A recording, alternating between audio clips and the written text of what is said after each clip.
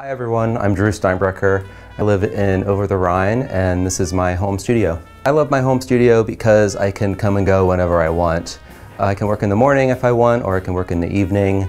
It doesn't really matter. One negative is I can't separate it, so I'm always kind of attracted to the studio. I'm always in here tinkering around, or I feel like I should be here.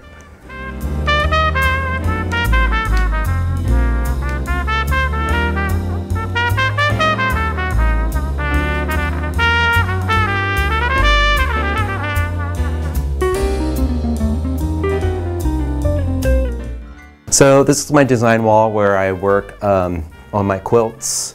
It's covered in felt, and I can stick the fabric onto it and it sticks because of the static. Also, I obviously have pins that I can use because it's a styrofoam. I also have things on here that inspire me. For example, this is some digitally printed fabric with my photography, which I'm starting to use in my quilts. This is just some hand-painted fabric that I did.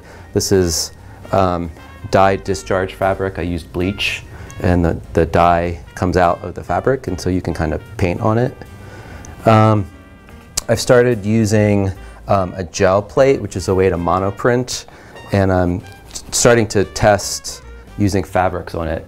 So that's kind of like my next in the evolution of my art.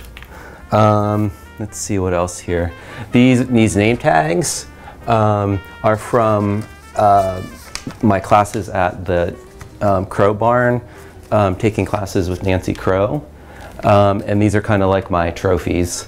The classes can be pretty intense, so I kind of see them as like my root, like the trophy for getting through the class.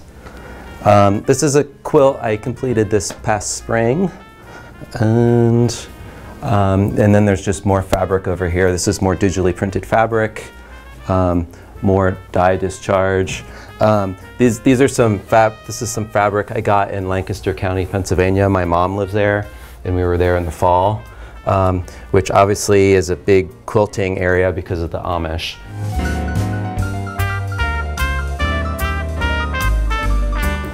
So this is where I store all my fabric. I use solid colored fabric, cotton fabric, and I need a lot of choices. So that's why you see so much here, because I may use a little of this and a little of that. Saturated colors, desaturated colors. I just need a lot of option. I don't, I kind of improvise as I go when I work with fabric. So I just need to have a choice. I don't order fabric for a project. I just use what I have. Over here we have, you know, scraps. I think every artist or sewer can't really get rid of their scrap. So obviously this is my sewing machine where I quilt and start on my sewing projects. I bought this brand Bernina because it's Swiss. It's a real like workhorse. It's also you can see that it's pretty. It's a lot bigger than a standard sewing machine. It has all this space here, so I can put a lot of fabric through here. And you can see all my thread. I don't use a lot of thread, but you can kind of see what I use here. Fancy Italian thread right there. You can see some bags I have here. This is from Quilt National. I was in Quilt National in 2019.